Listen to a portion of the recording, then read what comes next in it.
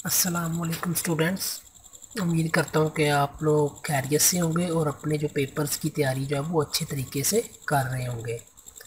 तो अब ये जो है ये मैं अब नई रिकॉर्डिंग करने लगा हूँ जिसमें आपके जो मैं क्वेश्चंस वगैरह के आंसर करूँगा जो कि मैंने आपके कुछ दिनों से नोट कर रहा हूँ। ठीक है, तो वीडियो जब वो आपके सामने चल रही है तो आप लोगों को अंदाज़ा हो रहा होगा कि आपके सामने कौन सी वीडियो चल रही है, क्योंकि जब ये वीडियो स्टार्ट होती है तो सबसे पहले हम शो करते हैं कि ये वीडियो जो है वो किसके बारे में है। ठीक है, तो आपको क्लियरली पता चल जाता है कि ये जो वीडियो है ये किसके बारे में है, क्योंकि हम इसके आंसर जो है वो कुछ लोग जो कहते हैं कि आप बोल के आंसर बताया करें या रीडिंग करके, तो वो भी ठीक है, लेकिन उस पर टाइम बहुत लगता है, बुक्स ज़्यादा है BSc की।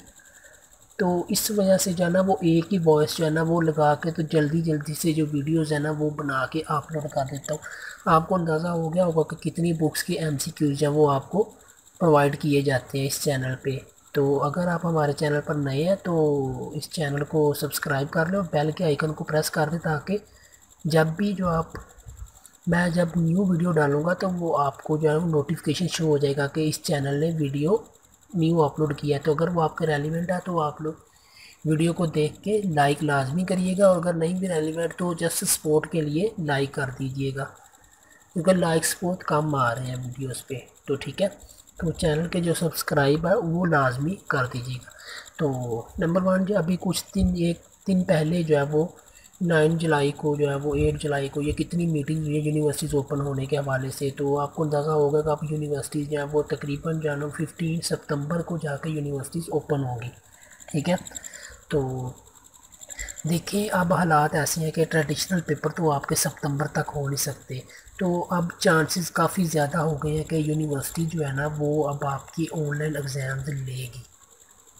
ठीक है, क्योंकि अगर ऑनलाइन एग्ज़ाम्स नहीं होते तो फिर आई थिंक आपका एक साल जो है ना वो वेस्ट हो जाएगा, क्योंकि दिसंबर में जाके पेपर्स होंगे, फिर 1-2 मंथ बाद रिज़ल्ट आएगा, तो फिर तकरीबन जो है ना वो अगले साल की मार्च अप्रैल तक आप चले जाओगे।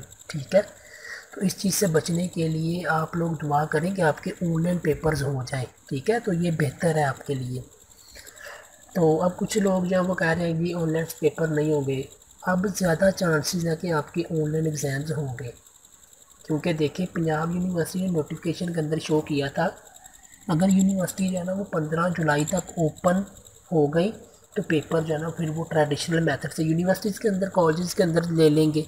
ठीक है, फिर ऑनलाइन पेपर लेने की ज़रूरत नहीं है। लेकिन अब आपको अंदाज़ा होगा कि उन्होंने ऐलान कर दिया कि सितंबर को स्कूल्स खुलेंगे, यूनिवर्सिटीज़ कॉलेजेस, वो भी हालात को देखते हुए, ये भी कंफर्म नहीं कि सितंबर को भी ओपन हो। तो इसलिए जो है ना आप पंजाब यूनिवर्सिटी जो है वो डिसाइड करेगी कि आपके ऑनलाइन एग्ज़ाम्स कब लेने हैं और कैसे लेने हैं। तो काफ़ी जो बच्चे हैं वो कमेंट में मुझसे पूछ रहे थे जी पेपर्स कैसे लेने हैं, इन्होंने MCQs कैसे आएंगे, किस मेथड से लेने हैं।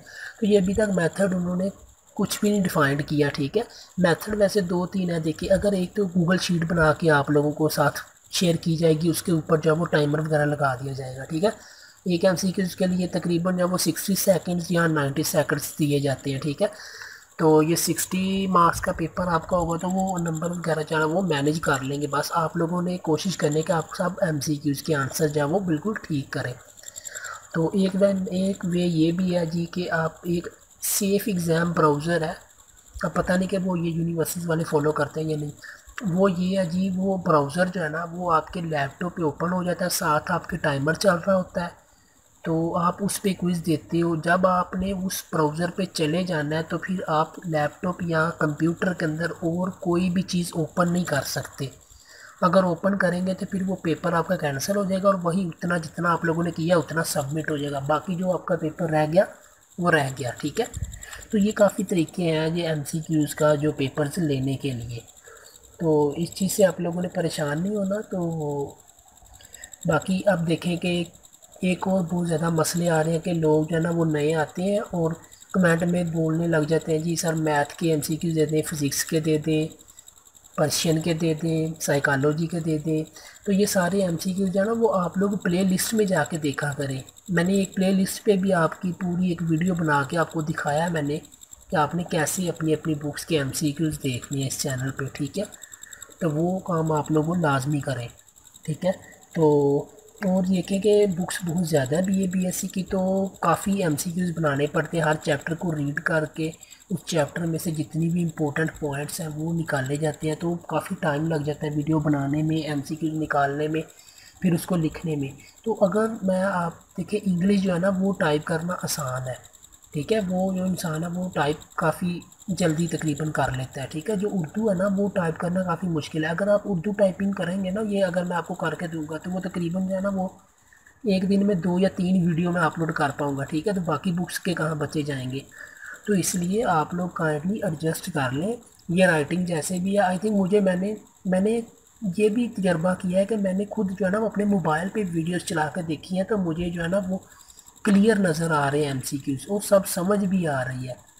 तो इस चीज़ को जो आप लोग काइंडली ज़रा देख लें कि आपको पता ही है कि टाइम कैसा चल रहा है। तो इस वजह से बस जल्दी जल्दी में काफ़ी बुक्स जो हैं वो कवर कर रहा हूँ, क्योंकि कुछ बच्चे जो है ना वो काफ़ी परेशान हैं MCQs के लिहाज से। तो काइंडली ये चीज़ जो है ना ये आप लोग एडजस्ट कर लें, इंशाल्लाह बाकी कोई मसला नहीं है, ठीक है। अगर टाइम ज़्यादा हमारे पास होता तो मैं MCQs आपको टाइप करके जो है ना उर्दू में, तो वो आपके सामने जो वो बस टाइपिंग वाली शो करता, ठीक है। तो इसलिए मैंने जल्दी जल्दी में ज़रा जो है ना वो राइट करके MCQ जो है ना वो अपलोड कर देता हूँ, ठीक है। मेरी कोशिश है कि जितने भी ज़्यादा सब्जेक्ट्स कवर हो सके उतने ही ज़्यादा हो जाए। देखिए पेपर के अंदर MCQ जो है ना वो उनकी स्टेटमेंट्स चेंज हो सकती है। अब लाजमी नहीं कि जो स्टेटमेंट मैंने आपको लिख के दे दी है तो वो स्टेटमेंट के मुताबिक ही MCQs आएगा। स्टेटमेंट्स वगैरह चेंज हो सकते हैं, लेकिन बातें वगैरह वही इंपॉर्टेंट जो चैप्टर्स के अंदर होंगी ना, बातें वही होगी, ठीक है। क्वेश्चन आपका चेंज हो सकता है, लेकिन आंसर जो है ना वो आपको पता होना होगा। अगर आप